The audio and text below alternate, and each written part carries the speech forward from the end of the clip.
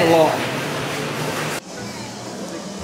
How you feeling, Mum? How's your first day in Costco? Yeah, it's lovely. It's really Here's exciting. some spending money. Get some cash. How do you get it out there? I thought you said you get it out here. From the cash machine. What will you buy today? I don't know.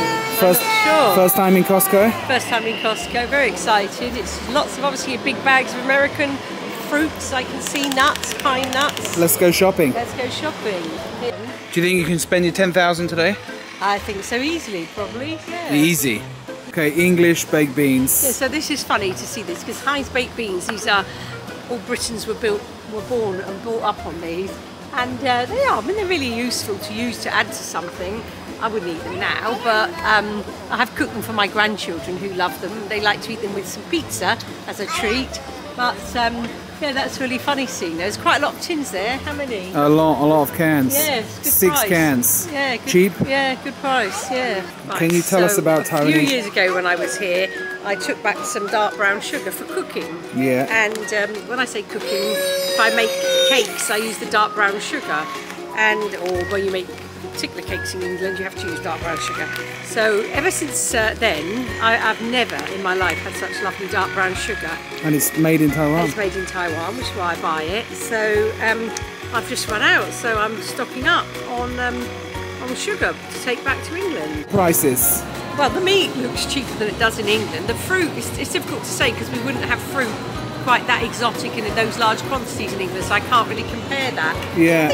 Things like the washing powders, probably similar.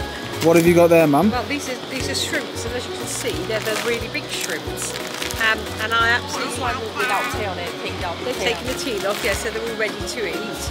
And they're lovely. I mean, that's a lovely big bag of shrimps. You could do all sorts of that.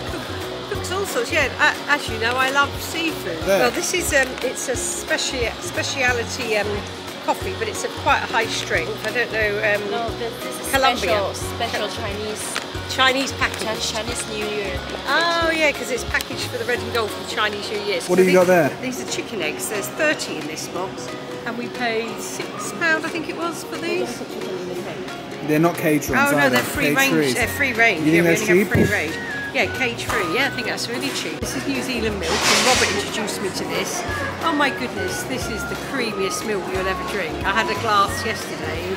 Absolutely lovely, fresh from the fridge. Really enjoyed it. In fact, when I get home, I'll probably have another glass today. So really good.